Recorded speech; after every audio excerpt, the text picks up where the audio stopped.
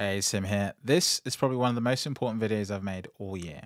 If you're using a version of Tableau that is older than 2020.4 and it's not the most recent build of 2020.4, then you need to uninstall it or update it immediately. So I'm literally rendering this video on the LOG4J2 vulnerability. I just literally recorded it thinking that there's a fix to the original vulnerability. Now there actually is, and everything you're going to see in this video is something I would still recommend you do because it does reduce your risk from this particular vulnerability. But there is yet another issue with this log4j2 particular patch. Big thanks to Mark Reed, Tableau Zen Master, for alerting me to this right before I published this video. So what I'm going to do is I'm going to put this in the description. I don't have time to re-record the video, so I'm going to put the notes to that particular new issue in the description of this video.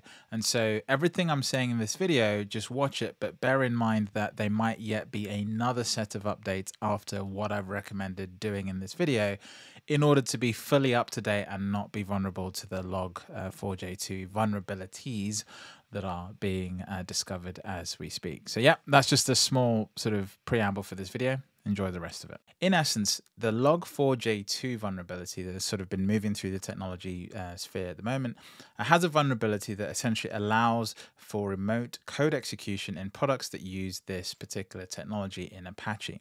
Now, Apache is a piece of open source, I think it's open source software. I'm going to call it software. It's probably not the right term, but essentially it's a particular technology that's incorporated in lots of software to allow it to sort of communicate with the web and other web-based technologies. Now, in essence, because all Tableau products use this capability, all Tableau products are affected. And you might think this only involves Server or Tableau Online. This actually involves every single Tableau product. Tableau Desktop, Tableau Public, Tableau Reader, Tableau Online, Tableau Server, Tableau Prep Builder for Mac, Windows, and all of those Tableau Online, Tableau Desktop, you know, everything's affected. You know, whether it's Linux, Windows, or Mac, it's affected. This is vulnerability, sort of one of those vulnerabilities that comes through in the technology sphere and just, you know, shakes everything up. Now, it's super important you update, and the reason the version really matters here is because if you're using an older version than 2020.4, then you've kind of been forced into an unhappy wedge here because any older version of Tableau doesn't actually have maintenance anymore. So this is one of those weird cases where maintenance ended for 2020.3 and older a while back. Essentially, Tableau said they weren't going to patch these. If I go to the Tableau website here, let me go to the desktop builds because these are a bit easier to see. And I go to 2020.3 and I go to the most recent release, and it's 15th of September. You'll see here that when I go to this page, there's an early end of maintenance notice here that essentially says that Tableau is not going to be updating this going forward. Where this really matters is when a vulnerability comes up, because what they're not going to do is update this version to meet that vulnerability. So if you go back to the downloads and you look at 2020.4, you'll see they actually have patched that specific version. So if I go back, go to 2020.4, and look at the update from the 15th of December, then you'll see that the patch that was applied here is for this particular vulnerability. Now, the thing to bear in mind here is that you can't just be on 2020.4. You have to be on the version released on the 15th of December. With all versions, whether it's Tableau Prep, if I go to the latest version here, for example, and I look at this, you'll see that this was specifically fixed in the 15th of December. And with Tableau Prep, there's another kicker, because if you go back, they don't actually often update older versions. So for Tableau Prep, you can't stay on an older version and assume to get the latest features, right? So if you're on Tableau Prep, your only option really is to update to 21.4.2.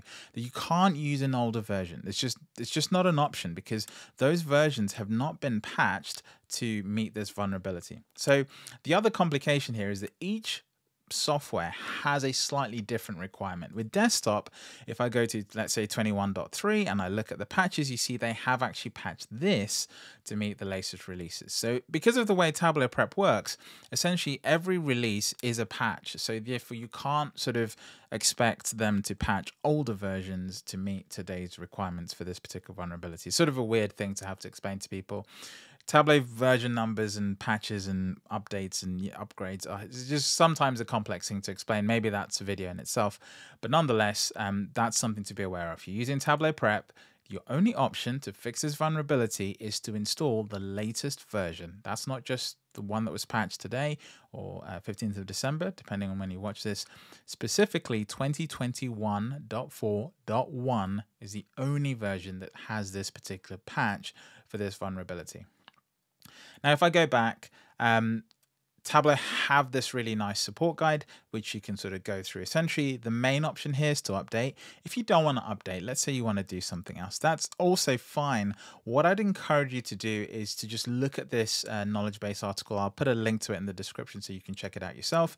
There are different instructions if you don't want to update your software.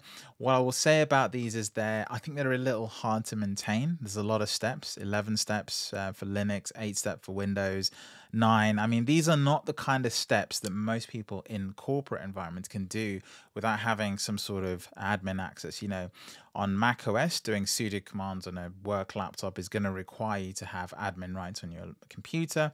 On Windows, editing things like your registry and going in and changing directories, specifically where things are installed, and changing the values of all these things is also going to require admin rights. I'm pretty certain it's going to require admin rights.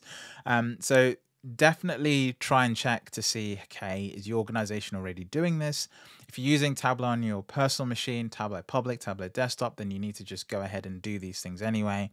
By far, the easiest thing to do is just to update Tableau.